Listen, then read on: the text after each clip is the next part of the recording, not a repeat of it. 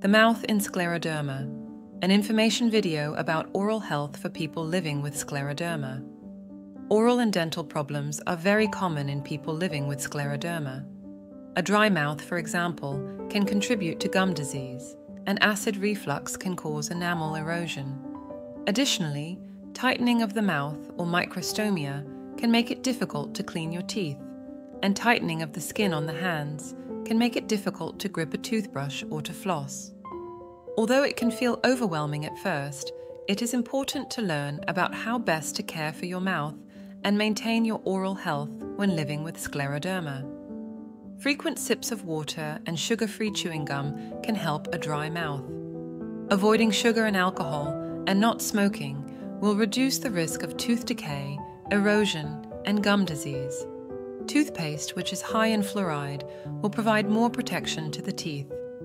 In a recent study, people living with scleroderma shared how they adapted their oral care routine. You need to change very much how you look after your teeth because holding a normal toothbrush is really painful. So, I got an electric toothbrush now, which has a really wide handle.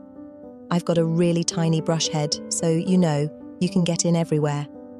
If I use normal floss, I lose circulation and stuff, so that's why you then use floss harps.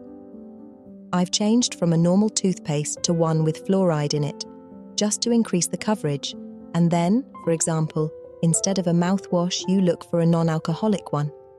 So it's like a lot of little adjustments, but all of them doing their things.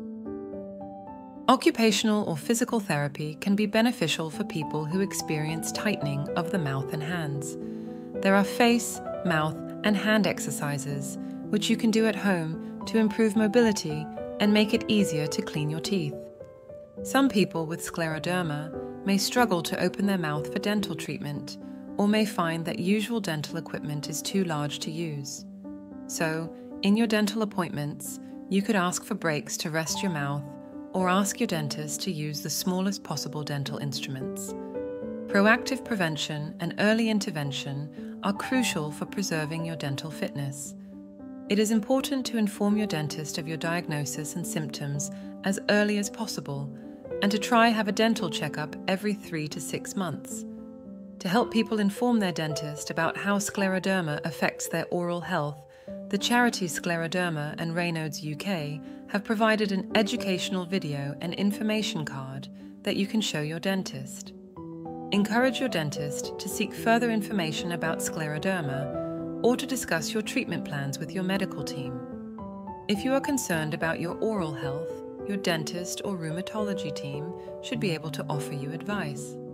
They can provide information about the impact of medicines or diet on oral health and scleroderma, and they can advise on practical methods of adapting your oral care routine and managing risk factors.